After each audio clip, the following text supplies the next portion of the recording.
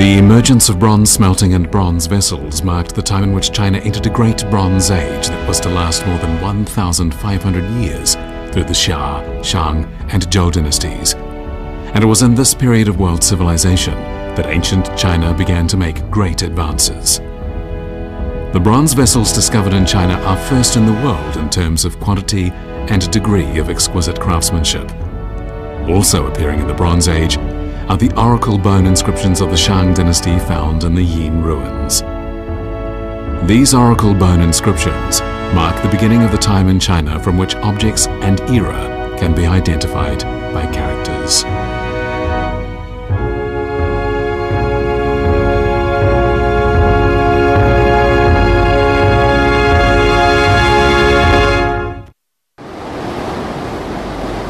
Around 4,000 years ago, there was a massive flood across the land of China, the first large-scale natural disaster to be recorded in the history of China. Many people were killed, others deprived of their homes. In the fight between people and nature, there appeared a great hero named Da Yu, who led the people to harness the rivers and control the flooding, enabling the people to live and work in peace and contentment.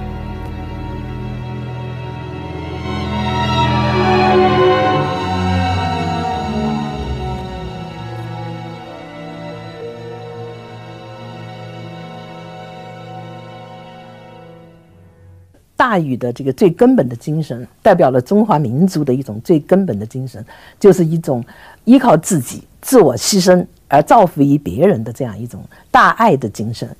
比如说大禹吧，他就是当时这个洪水滔天的时候，别的民族的神话讲到洪水，多半是说某一个神给他什么指示，比如说挪亚方舟，他可以这个神告诉他大水要来了，然后他就造一个小船，然后他就躲在这个船里边。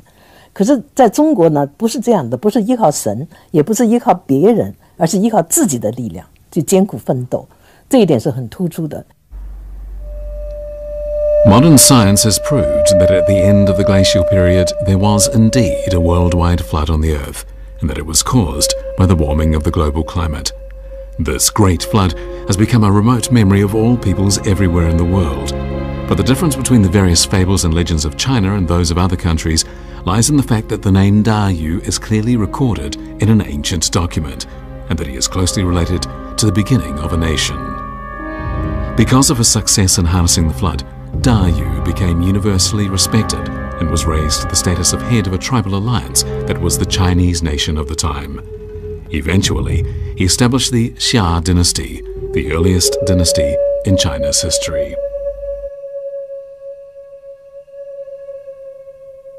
这个文明的形成的一个很重要标志是国家的形成，是吧？那么这个有了国家有了这个社会上的这种公共的这样的这个人与人之间有统治与被统治关系的这么一种结构，是吧？那么这个从历史上来看，这是文明形成的一个重要标志那么可是从考古学上来看。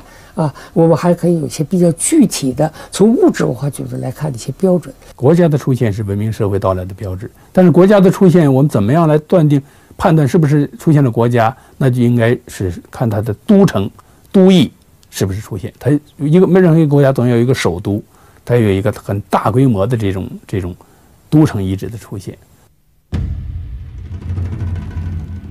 The capital city not only served as the political, economic and cultural center of a dynasty, but also as an embodiment of the development of human civilization. Many sensational archaeological discoveries have been made related to capitals, particularly when exploring the civilizations of remote antiquity. In 1959, while referring to passages in ancient documents, well-known archaeologist Shang conducted an investigation in areas where people of the Xia dynasty were known to have been active. In the process, he discovered many pottery fragments at Arlito village in Yanshi County, Henan province. His knowledge of the field led him to consider that he might have found the site of an ancient capital city. Later at Arlito, archaeologists unearthed the foundations of two large palace sites, the earliest ever found in China.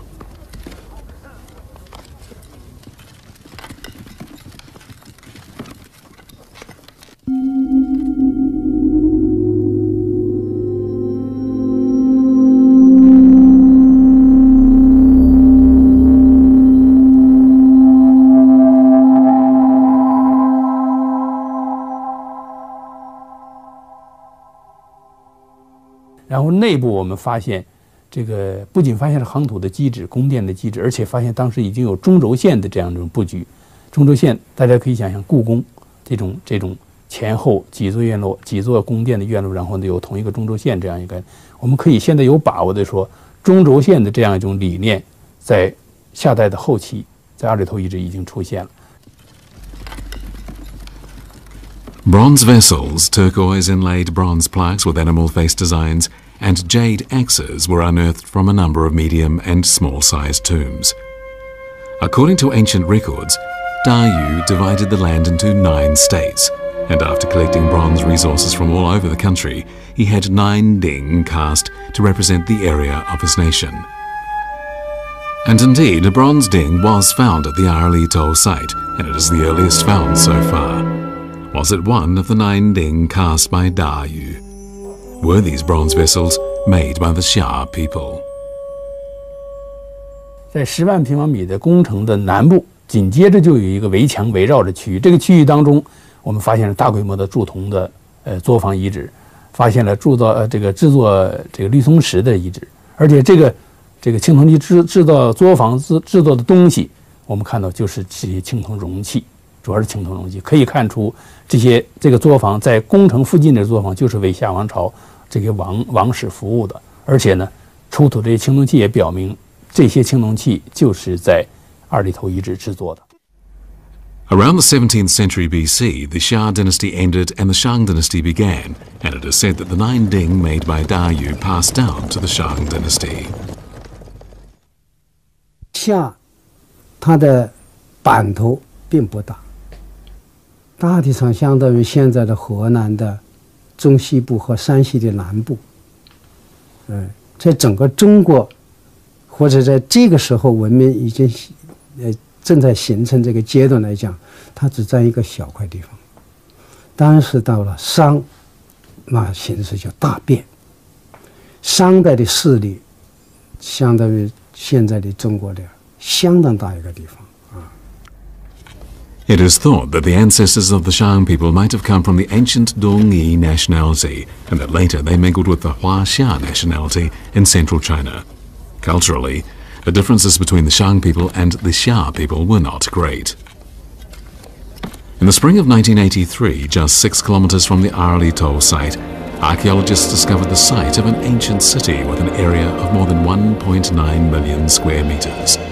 This city, dated to the early period of the Shang dynasty 3,600 years ago, was built near the capital of the Xia dynasty. It was built there in order to show the 3,000 or so smaller surrounding states that the Shang dynasty lay at the center of the land.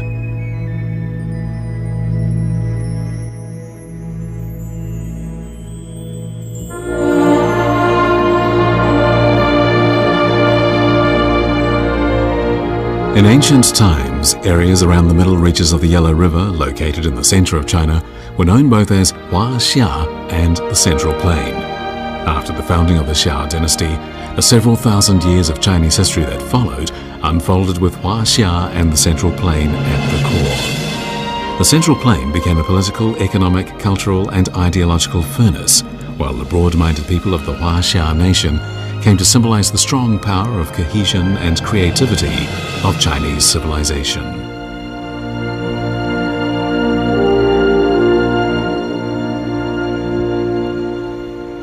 As rule over the land was consolidated and became increasingly stable, the Shang dynasty built an even larger capital city 100 kilometers east of Yanchi. Today, that city is referred to as the Shang city of Zhengzhou. Half a century ago, archaeologists tried with limited success to reveal the secrets of the Shang city. But then at the end of 1989, a farmer in Xiaoshuangqiao village, Zhengzhou, dug up a bronze object, clearly from the era of the Shang dynasty, that might have been fixed to a palace gate. A huge wooden stake had once stood on the base of this stone stele, and what it supported then would most likely have been the palace of the Shang dynasty.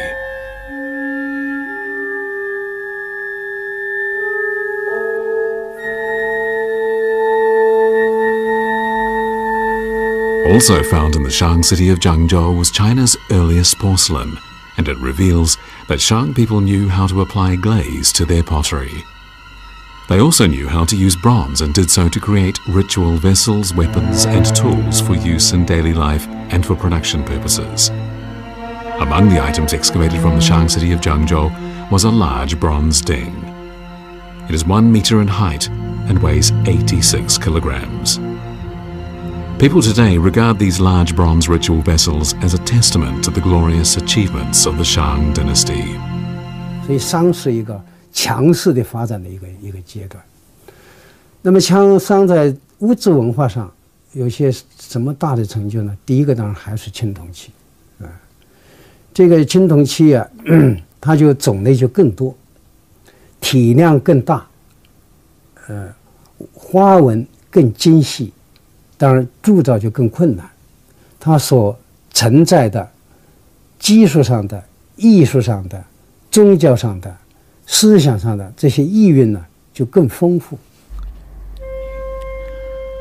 Around the year 1300 BC, King Pangung of the Shang dynasty moved the dynasty's capital city to Yin, and Yin would remain the capital until the year 1046 BC. The ruins of Yin were referred to by a later Han dynasty historian, but the location of the ruins was lost and remained a mystery for many hundreds of years. But then at the end of the 19th century, a farmer in Shaotuan village in Anyang City, Henan province, dug up some animal bones known as dragon bones, which he then sold to a drugstore because their value was far greater than his entire harvest of grain for a year. We don't know how many of these dragon bones were ground into powder to be consumed as Chinese traditional medicine, but it was not until the autumn of 1899 that someone realized their true value. That person was Wang Yirong, at the time a well-known antiquarian and epigraphist. While buying materials to be used in the preparation of some herbal medicines, he noticed some symbols carved into the bones he was purchasing, and that the symbols were very similar to inscriptions seen on items of bronze. He immediately bought all the dragon bones the store had to offer, and after carefully studying them, he concluded that the symbols they bore were characters that were even older than those used in inscriptions on bronze articles. The dragon bones were, in fact, oracle bones from the Shang dynasty era. Wang Yirong had made a major discovery, and with it, he became the first person to discover and collect oracle bones dating back to the Shang dynasty.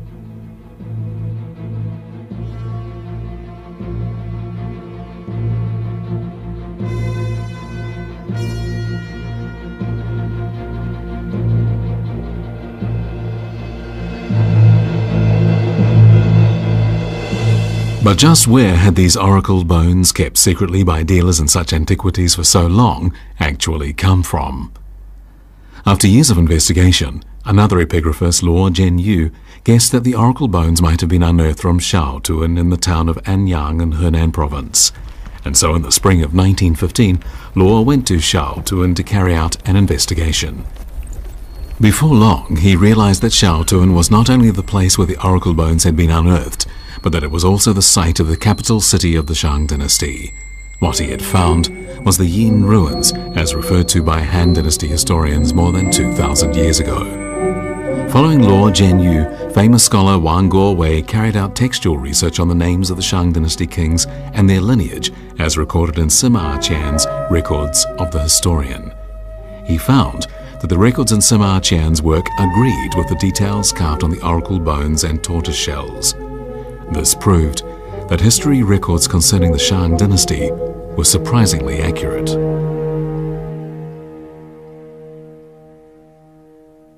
甲骨文在1899年得到发现和鉴定，是吧？这件事情不但是中国这个学术上的大事，应该说是全世界的科学史上都是大书特书的一件事啊。现在这个世界的一些讲文化史啊，这个科学史的一些书籍，是吧，都要记载到甲骨文的发现。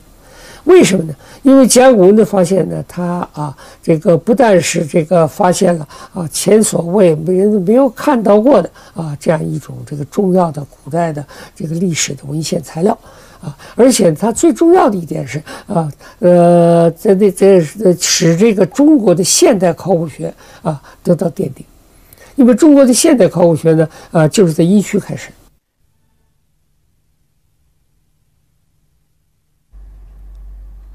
The discovery of the Yin ruins meant that a great gateway to the Shang dynasty that had been closed for more than 3,000 years had been reopened. But what kind of a world would be revealed as a result?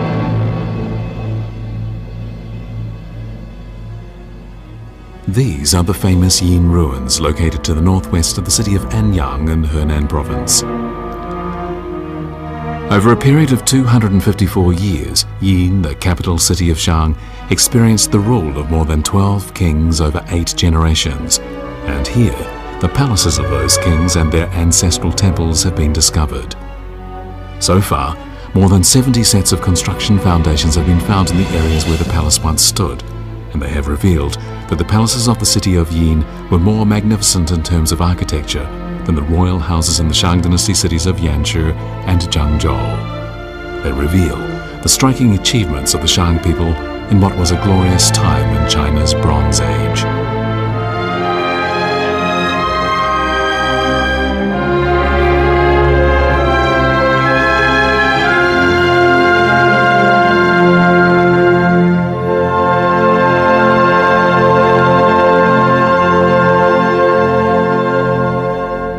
The area of the Yin ruins so far revealed covers some 20 square kilometers.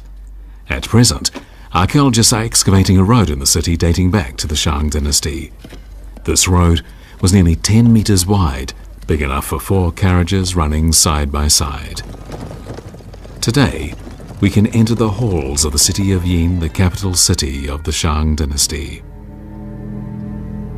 Combining horses with carts was a great innovation in the history of human civilization, and it was one that accelerated the course of human history. The structure of a Shang dynasty chariot was very complicated, and the art and craft of making one had reached perfection. To kings, princes, and aristocrats of the Shang dynasty, possessing a carriage symbolized royal status, and owning a fine chariot was an aim well worth pursuing. This is the character for king. When it appears in oracle bone inscriptions, it means the ruler of a country, and it evolved from the character for battle axe. At first, the battle axe was used as a kind of practical weapon, but later it became a ritual article.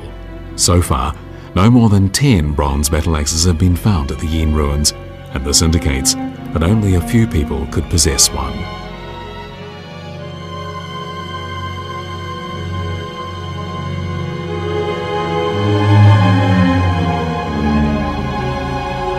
Shang dynasty troops were armed with what were at the time the best bronze weapons in the world. They wore bronze helmets and they wore leather suits of armor. Thousands upon thousands of bronze weapons have been unearthed from Shang tombs, including various kinds of bronze daggers and sharp bronze spears. It seems that every adult male had to be prepared to be called upon at any moment to become a lion-hearted fighter for the Shang dynasty. In 1976, Chinese archaeologists discovered a Shang dynasty tomb which, while not particularly large, was highly important as it had never been looted.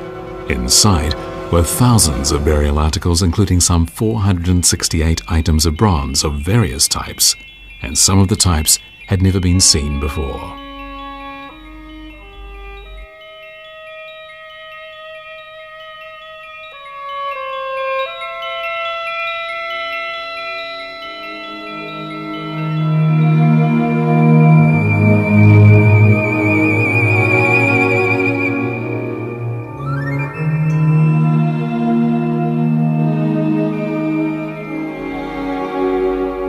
After removing stains and rust marks from the bronze articles, archaeologists could make out phrases.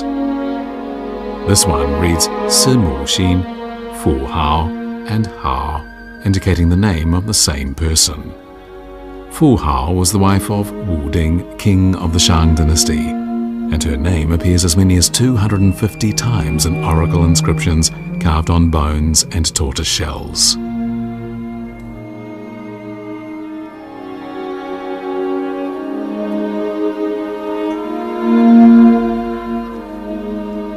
Up to now, the tomb of Fu Hao is the only tomb of a Shang dynasty royal family member found at the Yin ruins, for which the occupant and his or her status can be confirmed, and it also includes oracle inscriptions.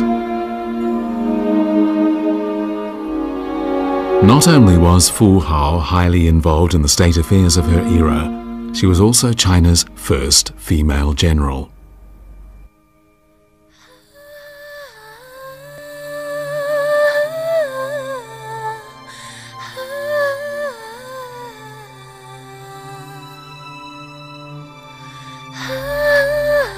Fu Hao is also believed to have been a beauty.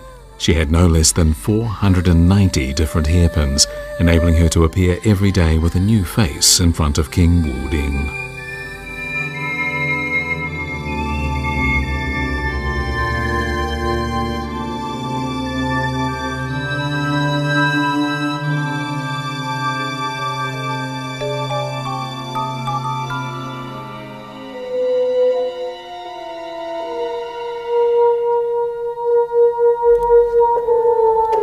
No less than 755 articles of jade have been unearthed from the tomb of Fu Hao, and they include a jade bird, jade horse, jade tiger, jade dragon, and jade phoenix.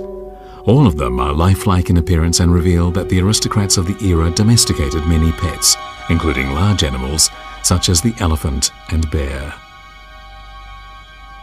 An elephant pit discovered at the Yin ruins contained a small elephant with a bronze bell tied around its neck. Just 1 kilometer from the palace of the king in the city of Yin, there was a Shang Dynasty bronze foundry that covered an area of 10,000 square meters. Although numerous craftsmen worked in the foundry, only the king himself could make decisions about the dynasty's output of bronze, the varieties of objects made, and their scale. Shang Dynasty craftsmen not only mastered the bronze-making arts they had inherited from their ancestors, but also developed a unique combination of pottery molds to make very large bronze vessels. They pounded sun-baked clay into pieces and mixed this clay with fine sand that contained a large amount of quartz. They then carved different designs on the clay, and after drying, the results became pottery molds. Because each mold could be used only once, no 2 bronze objects of the same design have ever been found at the Yin ruins. Bronze objects were made by turning copper ore into molten copper, which was then poured into a pottery object called a general helmet. Sometimes this object was used as a crucible. Such small-sized copper furnaces have remained in use to the present day, the only difference being that today's furnace operators must wear a special face mask to protect themselves against the heat, as the temperature of molten copper reaches more than 1,200 degrees centigrade.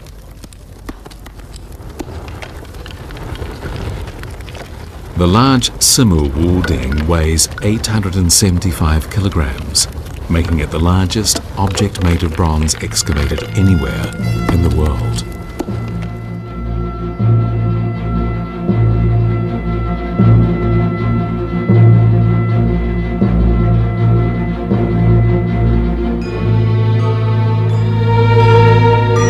To maintain a large-scale bronze foundry, great quantities of ore were needed.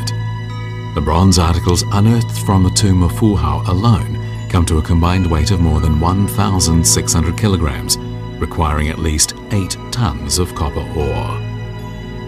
However, so far, no Shang Dynasty mining and smelting base has been found near the Yin ruins, and this leads us to wonder where the ore came from. These beautiful small flowers called Haizhou Xiangru are also known as Tongxiao grass, which means copper rust grass. They flourish on the sites of old copper mines. This place, more than 900 kilometers from the Yin ruins, is located in today's Ruichang city in Jiangxi province. This lone wooden pole was erected by Shang people as part of the supporting frame of a mine more than 3,000 years ago, evidence of the earliest mining and smelting site in China. Tonglu Shan, located in Dayue City, Hubei province to the northwest of Ruichang, is one of the 6 top copper bases in China. Here, the Shang people built tunnels that led to underground mines, and working underground, the miners chose rocks bearing malachite sparkling with an emerald luster and had them sent up to the surface by means of wooden tackle. Most of the copper resources needed to make articles of bronze for the Shang capital probably originated from the Tonglushan mine. As the areas along the middle reaches of the Yangtze River possessed an abundance of such strategic resources, the Shang Dynasty king would certainly have strengthened his control over this area.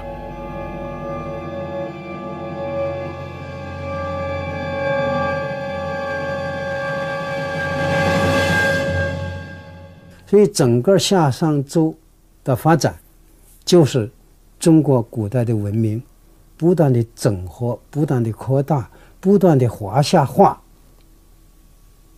最后成为一个非常强势的古代文明。尽管中国以后这个历史发展也是波澜起伏啊，但它一直能传承下来，这个基础也很重要。啊，前面是农业的基础，现在是青铜文化，以青铜文化为代表的这个夏商周这个文化的基础。It is recorded many times in the oracle bone inscriptions unearthed from the Yin ruins that the Shang dynasty was once associated with southwestern Shu, which was far from Shang territory. Shu was short for what is today's Sichuan province, yet the state of Shu of ancient times is still wrapped in the mist of history.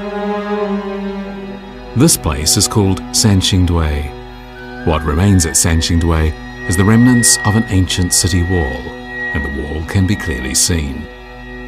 To the ancient people of Shu, the thick city wall and what it enclosed would have seemed like a fort. Today, it ushers in groups of uninvited guests who have heard that someone knocked on the gate of this wall and that it opened to reveal the secrets of an ancient kingdom.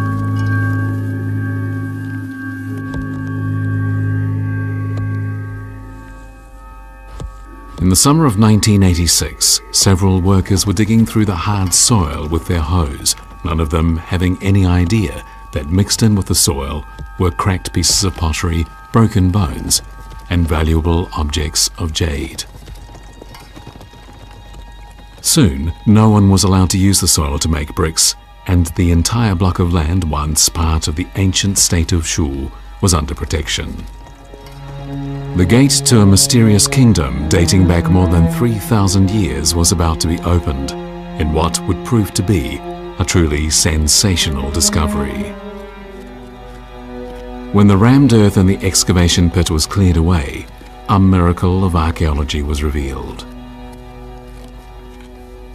Unearthed at Sanxingdui were a large number of vessels made of gold, the wealth of a king protected by troops of roaring tigers. These tomb guardians standing underground had fulfilled their duty to the kingdom for more than 3,000 years. 这堆文化呢，实际上呢是在这个四川的这个成都平原这一带分布的，实际上相当广泛的一个文化。这个文化呢，现在我想首先一个强调呢，就是它有相对独立的起源和它的发展脉络，啊，这一点呢是必须肯定的。因为就是说，它是在这个地方上，在这一个区域里面啊，这个自己生长起来的一个文化。可是同时呢，我们也必须强调，它和中原地区的文化有非常密切的关系。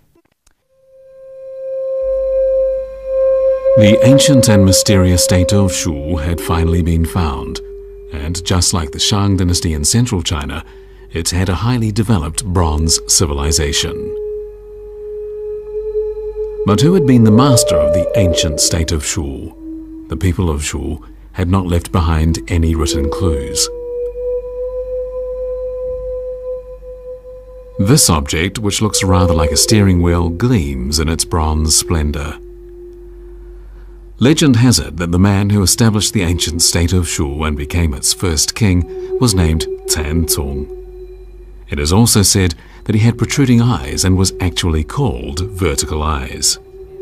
However, people had never been able to imagine what these vertical eyes looked like until one day another sensational discovery was made.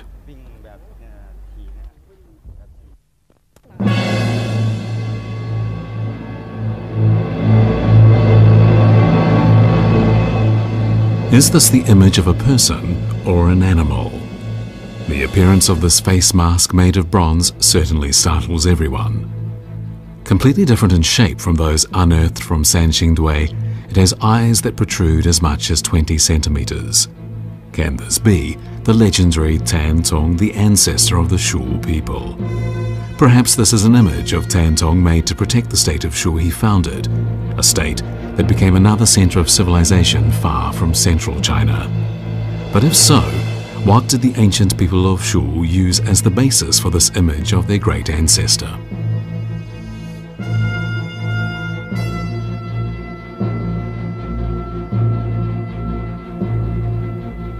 In spite of the fact that a great many bronze statues had already been excavated from the ancient state of Shu, the last find greatly surprised everyone. A standing bronze figure 262 centimeters high. Such a huge bronze statue from this time had never been found in China or anywhere else in the world. The figure wears a high hat and his clothes are decorated with dragon and phoenix designs and various animal mask designs. But what was he holding so tightly in his hands? He stands with bare feet on a square-shaped platform that also bears animal mask designs. Who can he be? It has been surmised that this mysterious figure might well have been a king of the ancient state of Shu.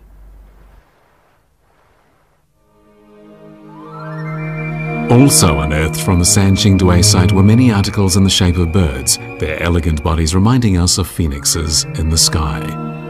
Legend has it that for several generations the names of all Shu kings were related to birds. One of them was called Yu Fu, or fish mallard.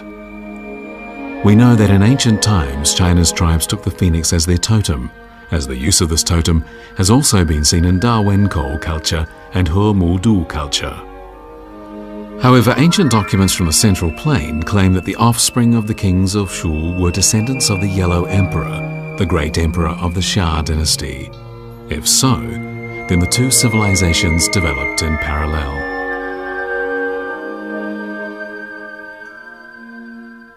三星的这东西刚出来的时候，我们去开过会，我们去看过，一看就知道这是商代的。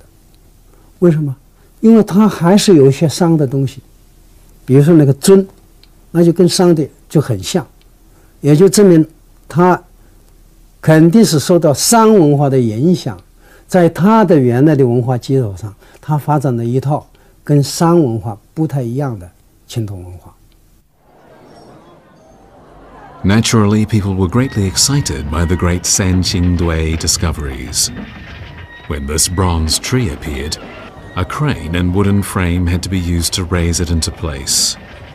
Although the tree is broken at the top, it is still nearly 4 meters high, and archaeologists have called it a deity tree. The base on which the tree stands looks like a mountain, and the overall impression is that the tree growing out of the mountain is a heavenly tree. The trunk has 3 layers of branches from which hang fruit, and various flying birds stand on the fruit. In ancient Shu, people believed that high mountains and big trees were steps that led to the sky. Flying birds, meanwhile, were regarded as envoys coming and going between the earth and heaven, passing information. Scholars believe that the bronze tree might represent Fu Sang, a place inhabited by the sun god. Certainly it would seem that at the very least, the deity tree symbolizes the reverence accorded the sun by the Shu people.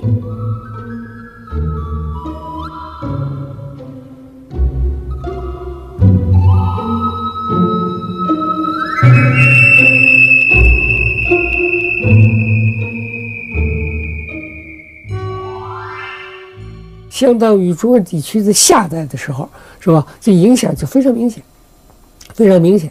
可是呢，这个到了商代的时候，那就达到了高峰，是吧？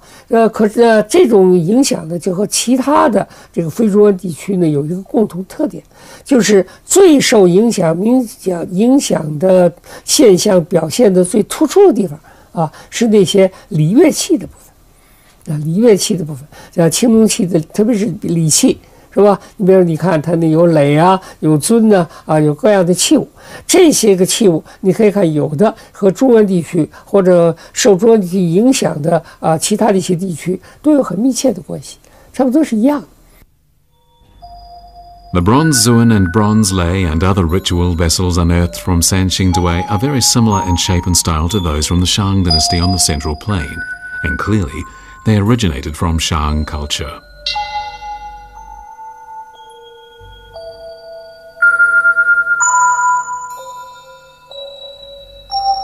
Dragons, so often seen in other parts of China, were also sacred in the minds of ancient Shu people. Scholars believe these bronze Zuan and bronze lei indicate that a courtesy system operated in the land of Shu, and that there was a kind of peaceful cultural exchange with the Shang dynasty.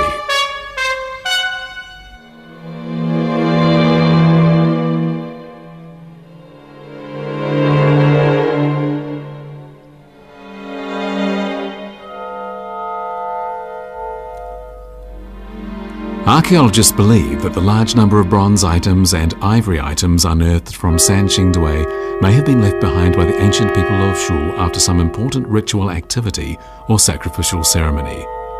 Let's imagine such a sacrificial offering ceremony of the ancient Shu people more than 3,000 years ago. The king is the chief diviner. His very power comes from the people's faith in him. Large amounts of regional wealth are concentrated here and used as sacrificial offerings to ancestors and deities. The sacred stateliness of it all amazes his people. But in a raging fire, the deity tree disappears, and the king too vanishes. Eventually, the ancient state of Shu also dies away, and 300 years later, the character for Shu is found only on the oracle bone inscriptions unearthed from the Yin ruins. The appearance of these oracle bone inscriptions marks the point at which China enters a period in the ancient past that can be verified through characters.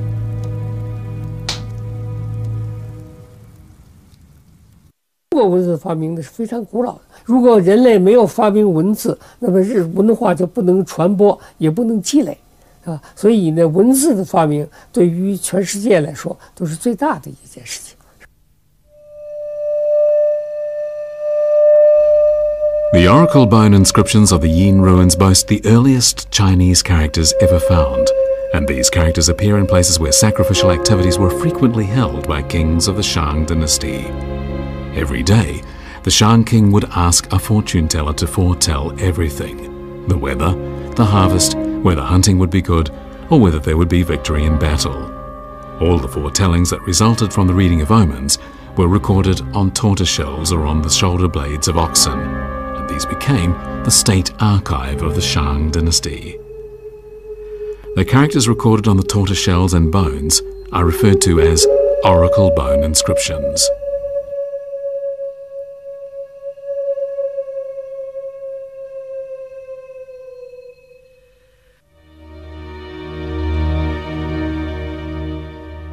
没有任何一个国家的历史，一个历史上啊，它一种文字可以延续几千年，和一种可读性的文字可以持续延续2000年。比如我们现在的中学生，只要你稍微背上几篇《古文观止》的古文，读上点唐诗，你就可以阅读，比如唐代的1400、500年前的唐诗，你就可以读2000年前的司马迁写的《史记》，就基本能够看懂它的意思。 但是呢，在欧洲，不要说这个2000年前，也就是像现在莎士比亚的一些剧作，著名的剧作原文，恐怕现在说英语的人未必能读懂。这就是我们民族的文化能够延续，而且比较应该说完整的延续的一个重要的一个文化基因。 The legend Tang Jie's invention of words familiar to all Chinese indicates that ancient Chinese people paid great attention to the origin of Chinese characters. As written characters are an indicator of civilization, the birth of characters announces the beginning of the history of human civilization. As the oracle inscriptions on tortoiseshells and bones of the Yin ruins reveals, Chinese characters originated before the Shang dynasty. The number of different words appearing in oracle inscriptions on tortoise shells comes to more than 4,000, and so far, at least 1,500 of these have been identified. Scholars now believe that the number of characters used by Shang people exceeded 5,000 and perhaps numbered as many as 6,000. It was a logical and mature character system, and as such, it made an important contribution to both Chinese and world civilization. 汉字的不同的单字，是吧？现在的这个最多的字典呢，达到6、7万字，6、7万个，是吧？我们日常的使用的也有这个7、8千甚至1万字左右。那么这个数量都是非常大的。可是大家知道，这个汉语汉字里面所谓字，是吧？那不是这个比方说这个英语里面所说的 word， 我们叫 character， 是吧？它不是 word。这个英语里头的一个这个 word， 不等于中国的一个字。中国一个字可以组成很多很多的词，有很多很多种意思，这个是不能够完全对比的。所以中国的这个字词呢，在世界上是最丰富的这个之一啊。那么比起英语或其他的一些个语言呢，绝无逊色。Carved symbols used earlier on pottery were later used to create oracle bone inscriptions and inscriptions on bronze, and these were followed by minuscule script, Chinese official script, and regular script, all of them bearing Chinese characters, which have been an important carrier of Chinese civilization. So-called oracle bone inscriptions were also carved on tortoise shells, but in fact, during the Shang Dynasty, writing tools mainly consisted of brushes. Characters recorded at that time were written on bamboo slips using brushes to record official records. Unfortunately, however, as bamboo slips rot easily, so far no standard books of the Shang Dynasty have been found. But we can see from the oracle bone inscriptions of the Yin ruins that the characters used then were quite different from today's Chinese characters in terms of style. That said, there is no great difference in the method used to construct a character. The Chinese character system is unique, completely different from any other language in the world. Without doubt, the invention of oracle bone inscriptions was the greatest invention and creation of the Chinese nation, setting in motion the use of a character system that has lasted to the present day.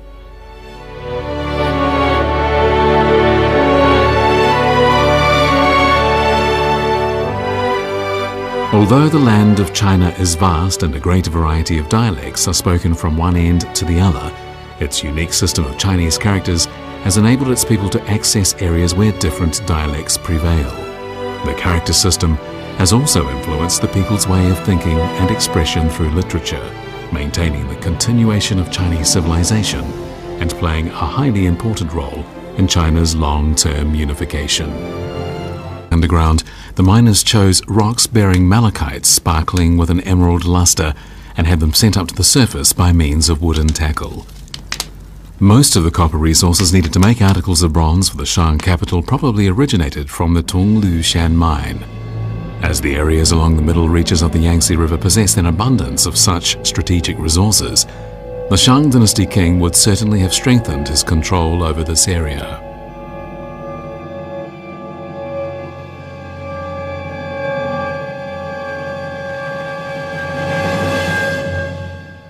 所以整个夏商周的发展，就是中国古代的文明不断的整合、不断的扩大、不断的华夏化，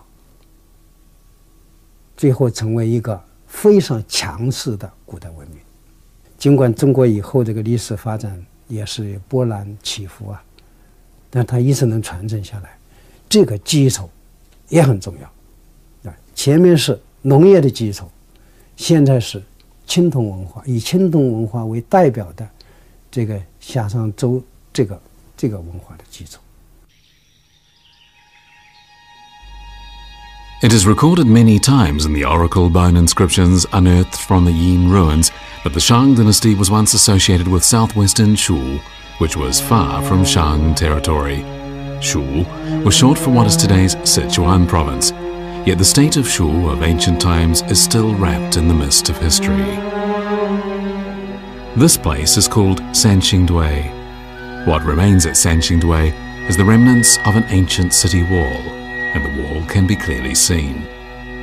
To the ancient people of Shu, the thick city wall and what it enclosed would have seemed like a fort. Today, it ushers in groups of uninvited guests who have heard that someone knocked on the gate of this wall and that it opened to reveal the secrets of an ancient kingdom.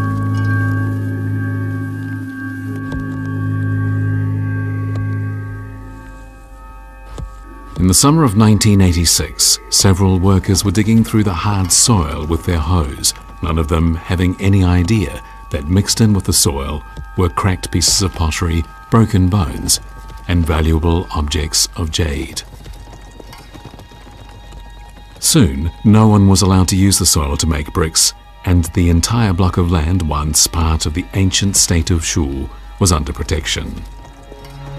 The gate to a mysterious kingdom dating back more than 3,000 years was about to be opened in what would prove to be a truly sensational discovery. When the rammed earth in the excavation pit was cleared away, a miracle of archaeology was revealed. 文化呢，实际上呢是在这个四川的这个成都平原这一带分布的，实际上相当广泛的一个文化。这个文化呢，现在我想首先一个强调呢，就是它有相对独立的起源和它的发展脉络，啊，这一点呢是必须肯定的。因为就是说，它是在这个地方上，在这一个区域里面啊，这个自己生长起来的一个文化。可是同时呢，我们也必须强调，它和中原地区的文化有非常密切的关系。 The ancient and mysterious state of Shu had finally been found, and just like the Shang Dynasty in central China, it had a highly developed bronze civilization. But who had been the master of the ancient state of Shu? The people of Shu had not left behind any written clues. This object, which looks rather like a steering wheel, gleams in its bronze splendor. Legend has it that the man who established the ancient state of Shu and became its first king was named Tangcong. It is also said that he had protruding eyes and was actually called vertical eyes. However, people had never been able to imagine what these vertical eyes looked like until one day another sensational discovery was made.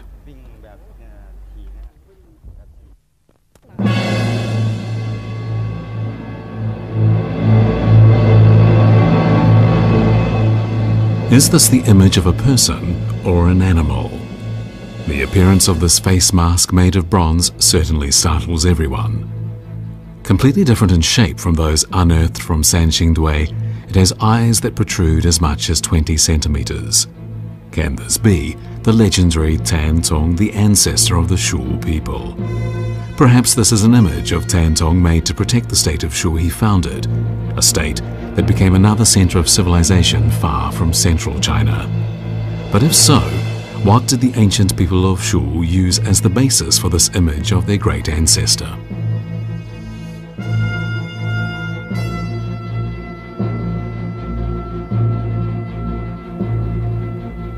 In spite of the fact that a great many bronze statues had already been excavated from the ancient state of Shu, the last find greatly surprised everyone. A standing bronze figure 262 centimeters high. Such a huge bronze statue from this time had never been found in China or anywhere else in the world. The figure wears a high hat and his clothes are decorated with dragon and phoenix designs and various animal mask designs. But what was he holding so tightly in his hands? He stands with bare feet on a square. 就证明他肯定是受到商文化的影响，在他的原来的文化基础上，他发展了一套跟商文化不太一样的青铜文化。 Naturally, people were greatly excited by the great Sanxingdui discoveries. When this bronze tree appeared, a crane and wooden frame had to be used to raise it into place. Although the tree is broken at the top, it is still nearly 4 meters high, and archaeologists have called it a deity tree. The base on which the tree stands looks like a mountain, and the overall impression is that the tree growing out of the mountain is a heavenly tree. The trunk has 3 layers of branches from which hang fruit, and various flying birds stand on the fruit. In ancient Shu, people believed that high mountains and big trees were steps that led to the sky. Flying birds, meanwhile, were regarded as envoys coming and going between the earth and heaven, passing information. Scholars believe that the bronze tree might represent Fu Sang, a place inhabited by the sun god. Certainly it would seem that at the very least, the deity tree symbolizes the reverence accorded the sun by the Shu people.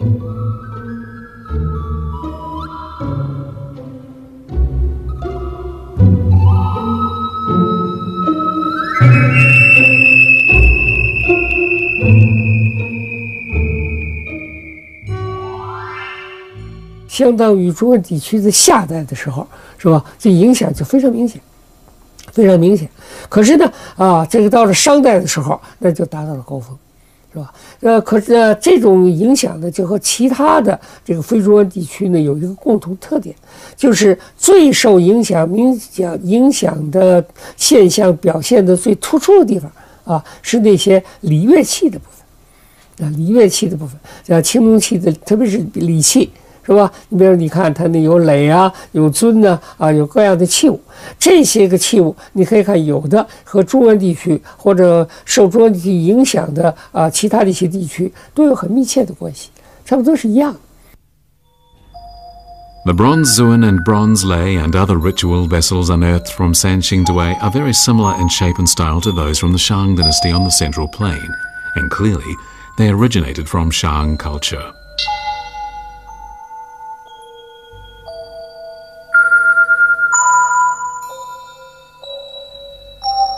Dragons, so often seen in other parts of China, were also sacred in the minds of ancient Shu people. Scholars believe these bronze Zuan and bronze lei indicate that a courtesy system operated in the land of Shu, and that there was a kind of peaceful cultural exchange with the Shang dynasty. To maintain a large-scale bronze foundry, great quantities of ore were needed. The bronze articles unearthed from the tomb of Fu Hao alone come to a combined weight of more than 1,600 kilograms, requiring at least 8 tons of copper ore. However, so far, no Shang Dynasty mining and smelting base has been found near the Yin ruins, and this leads us to wonder where the ore came from. These beautiful small flowers called Haizhou Xiangru are also known as Tongxiao grass, which means copper rust grass. They flourish on the sites of old copper mines. This place, more than 900 kilometers from the Yin ruins, is located in today's Ruichang city in Jiangxi province.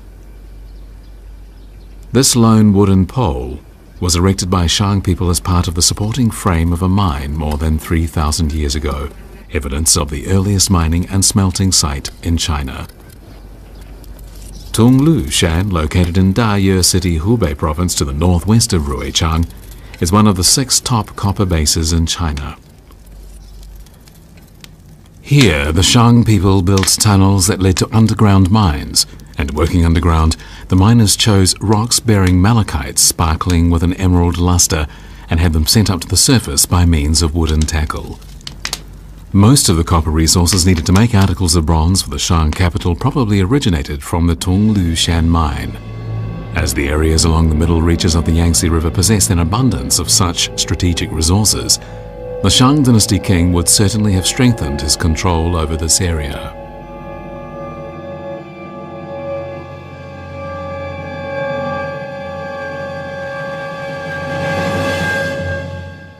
所以整个夏商周的发展，就是中国古代的文明不断的整合、不断的扩大、不断的华夏化，最后成为一个非常强势的古代文明。尽管中国以后这个历史发展也是波澜起伏啊，但它一直能传承下来，这个基础也很重要。前面是农业的基础，现在是青铜文化，以青铜文化为代表的这个夏商周这个文化的基础。It is recorded many times in the oracle bone inscriptions unearthed from the Yin ruins that the Shang dynasty was once associated with southwestern Shu, which was far from Shang territory. Shu was short for what is today's Sichuan province, yet the state of Shu of ancient times is still wrapped in the underground, had fulfilled their duty to the kingdom for more than 3,000 years. 这堆文化呢，实际上呢是在这个四川的这个成都平原这一带分布的，实际上相当广泛的一个文化。这个文化呢，现在我想首先应该强调呢，就是它有相对独立的起源和它的发展脉络，啊，这一点呢是必须肯定的。因为就是说，它是在这个地方上，在这一个区域里面啊，这个自己生长起来的一个文化。可是同时呢，我们也必须强调，它和中原地区的文化有非常密切的关系。The ancient and mysterious state of Shu had finally been found, and just like the Shang dynasty in central China, it had a highly developed bronze civilization. But who had been the master of the ancient state of Shu? The people of Shu had not left behind any written clues. This object, which looks rather like a steering wheel, gleams in its bronze splendor. Legend has it that the man who established the ancient state of Shu and became its first king was named Tangcong. It is also said that he had protruding eyes and was actually called vertical eyes. However, people had never been able to imagine what these vertical eyes looked like until one day another sensational discovery was made.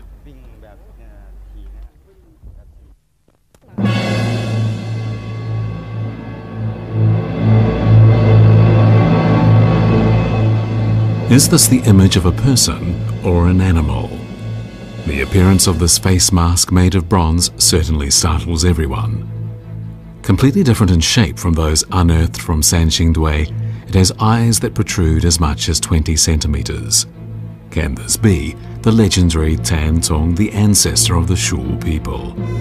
Perhaps this is an image of Tangcong made to protect the state of Shu he founded, a state that became another center of civilization far from central China. But if so, what did the ancient people of Shu use as the basis for this image of their great ancestor?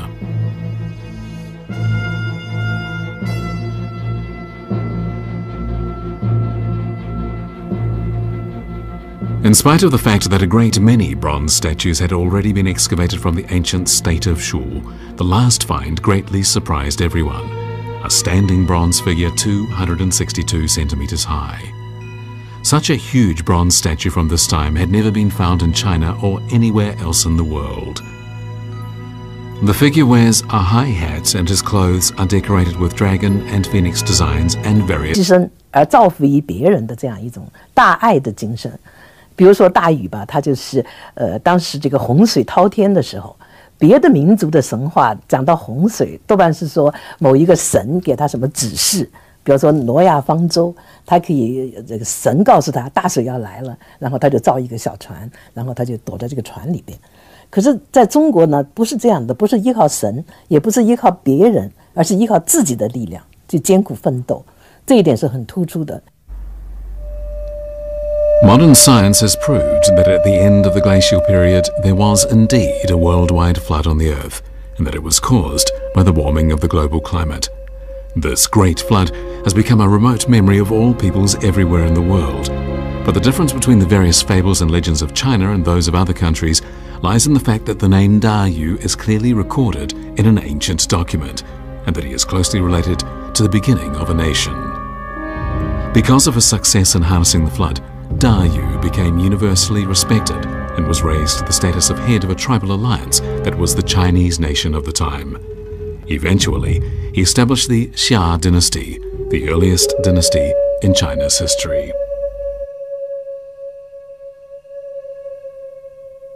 这个文明的形成的一个很重要的标志是国家的形成，是吧？那么这个有了国家。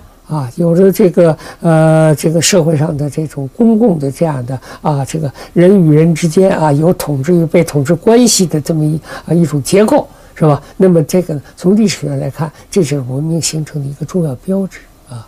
那么可是从考古学上来看啊，我们还可以有一些比较具体的从物质文化角度来看的一些标准。国家的出现是文明社会到来的标志，但是国家的出现，我们怎么样来判断是不是出现了国家？那就应该是看它的都城、都邑是不是出现。它任何一个国家总要有一个首都，它有一个很大规模的这种都城遗址的出现。The capital city not only served as the political, economic and cultural center of a dynasty, but also as an embodiment of the development of human civilization. Many sensational archaeological discoveries have been made related to capitals, particularly when exploring the civilizations of remote antiquity. In 1959, while referring to passages in ancient documents, well-known archaeologist Shang conducted an investigation in areas where people of the Shang dynasty were known to have been active. In the process, he discovered many pottery fragments at Arlito village in Yanshi County, Henan province. His knowledge of the field led him to consider that he might have found the site of an ancient capital city. Later at Arlito, scholars believe that the bronze tree might represent Fu Sang, a place inhabited by the sun god. Certainly it would seem that at the very least, the deity tree symbolizes the reverence accorded the sun by the Shu people. "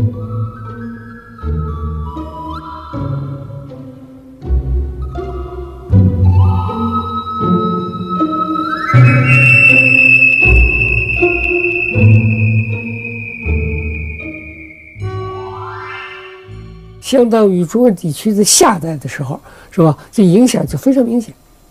非常明显。可是呢，这个到了商代的时候，那就达到了高峰，是吧？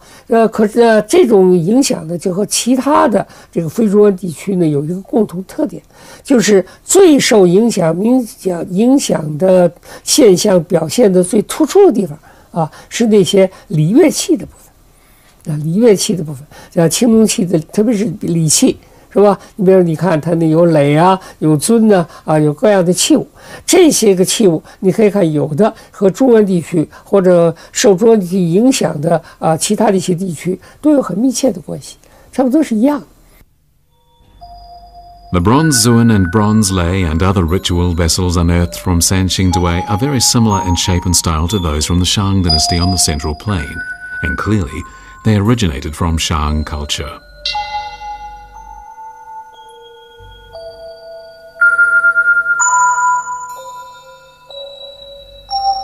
Dragons, so often seen in other parts of China, were also sacred in the minds of ancient Shu people.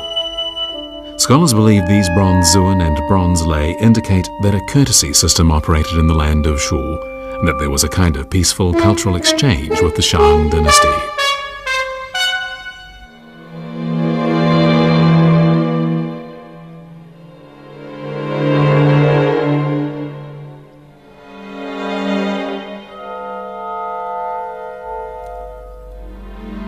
Archaeologists believe that the large number of bronze items and ivory items unearthed from Sanxingdui may have been left behind by the ancient people of Shu after some important ritual activity or sacrificial ceremony.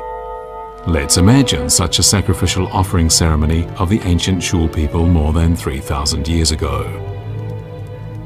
The king is the chief diviner. His very power comes from the people's faith in him. Large amounts of regional wealth are concentrated here and used as sacrificial offerings to ancestors and deities. The sacred stateliness of it all amazes his people. But in a raging fire, the deity tree disappears, and the king too vanishes. Eventually, the ancient state of Shu also dies away, and three has the reverence accorded the sun by the Shu people. "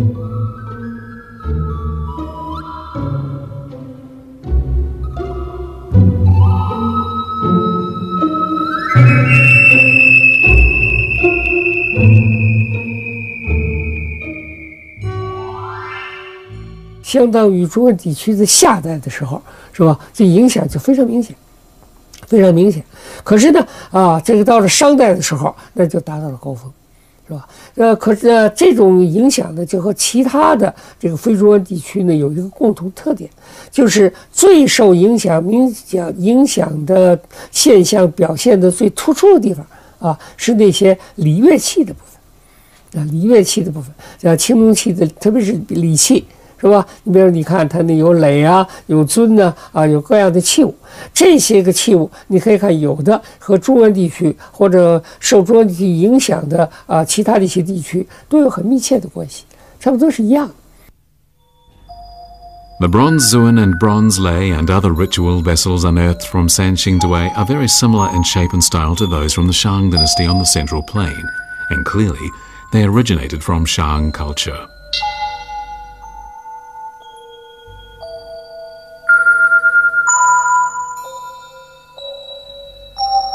Dragons, so often seen in other parts of China, were also sacred in the minds of ancient Shu people. Scholars believe these bronze Zuan and bronze lei indicate that a courtesy system operated in the land of Shu, and that there was a kind of peaceful cultural exchange with the Shang dynasty.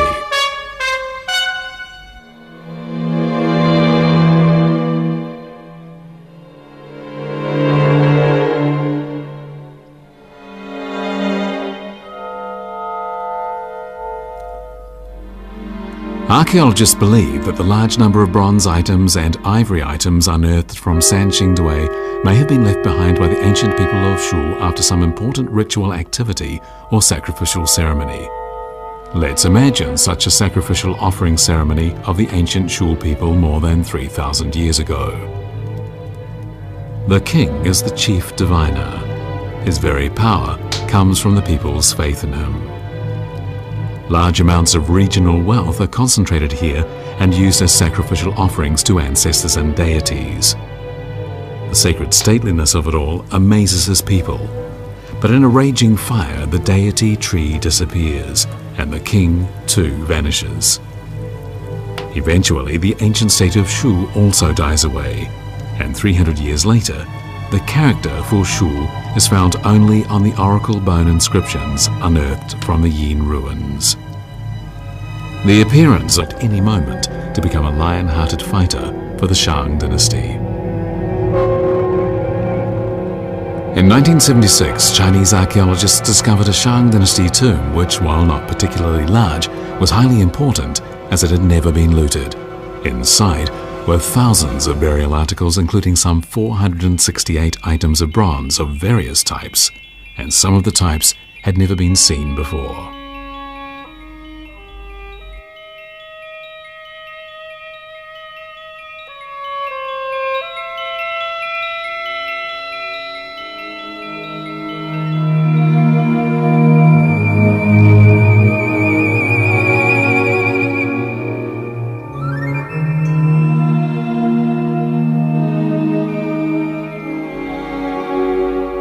After removing stains and rust marks from the bronze articles, archaeologists could make out phrases. This one reads Simu Xin, Fu Hao, and Hao, indicating the name of the same person. Fu Hao was the wife of Wu Ding, king of the Shang dynasty, and her name appears as many as 250 times in oracle inscriptions carved on bones and tortoise shells.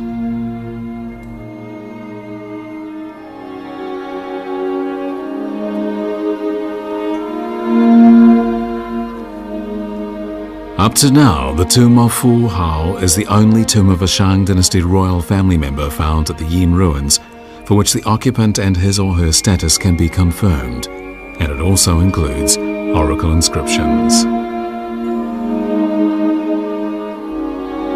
Not only was Fu Hao highly involved in the state affairs of her era, she was also China's first female general.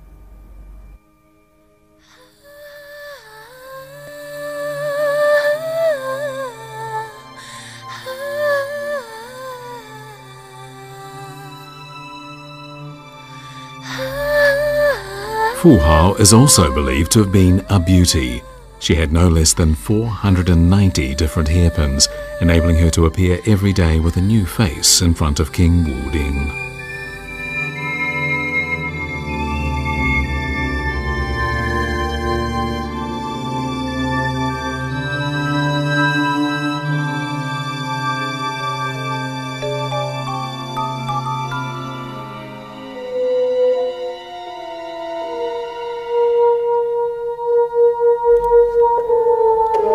No less than 755 articles of jade have been unearthed from the tomb of Fu Hao, and they include a jade bird, jade horse, jade tiger, jade dragon, and jade phoenix.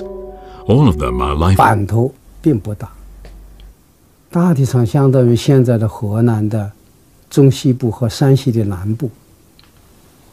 在整个中国，或者在这个时候文明已经正在形成这个阶段来讲，它只占一个小块地方。但是到了商，那形势就大变。商代的势力相当于现在的中国的相当大一个地方。 It is thought that the ancestors of the Shang people might have come from the ancient Dongyi nationality, and that later they mingled with the Huaxia nationality in central China. Culturally, the differences between the Shang people and the Xia people were not great. In the spring of 1983, just 6 kilometers from the Arlito site, archaeologists discovered the site of an ancient city with an area of more than 1.9 million square meters.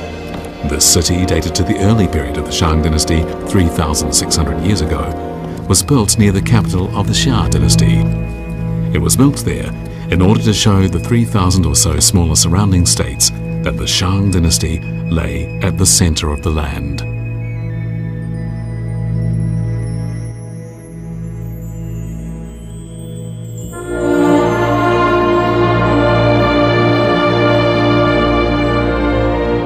In ancient times, areas around the middle reaches of the Yellow River, located in the center of China, were known both as Huaxia and the Central Plain. After the founding of the Xia Dynasty, the several thousand years of Chinese history that followed unfolded with Huaxia and the Central Plain at the core. The Central Plain became a political, economic, cultural and ideological furnace, while the broad-minded people of the Huaxia nation came to symbolize the strong power of cohesion and creativity of Chinese civilization.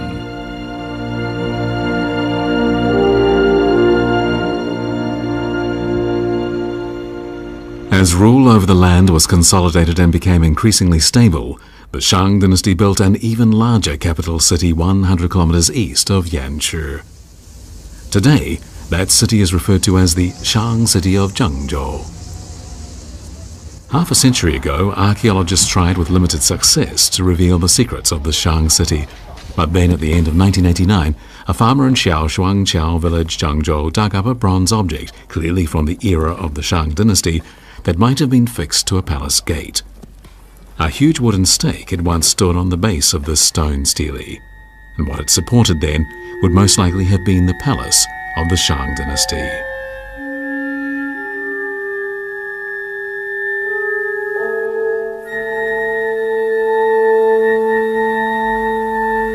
Also found in the Shang